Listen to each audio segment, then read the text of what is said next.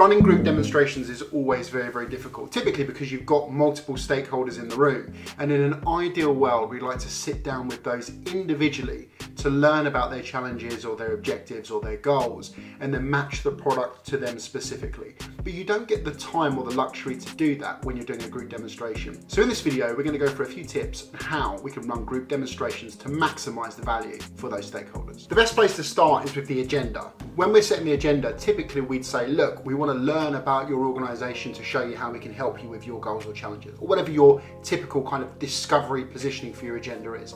Now that changes slightly. So I'd recommend using the following phraseology to make sure that you're maximizing those opportunities with those stakeholders. So it would look a little something like this.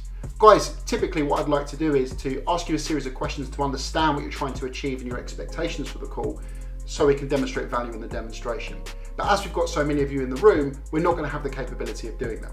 So what I'd like to do is I'd like to ask you all individually to contribute one thing that would demonstrate value today for us to then meet offline and talk about that objective or challenge. So when you get to the stage where you're trying to learn about their business, be it a discovery stage or a questioning stage, so you're understanding what's going to dictate the things that you show them within your product, it's now time to actually speak to each of those stakeholders individually. And again, set the scene something like this. So guys, great. Now what I want to do is I want to go around the room individually and I want to find something out. If there's one thing you could see today that would demonstrate value in your role, that would earn the right for us to have a further conversation offline, what exactly would that be? Let's start with you, Jennifer.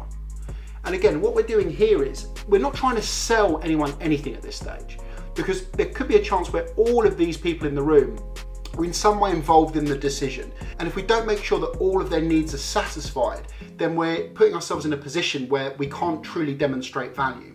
So what we're trying to do is we're trying to show enough value to earn the right to have another conversation with them, to learn about what it is they're trying to achieve. And this might mean that we actually show them another demonstration on exactly how it's going to help them individually. So in summary, don't try to sell your product in a group demonstration. Obviously you should be matching the product to the customer's needs and delivering value.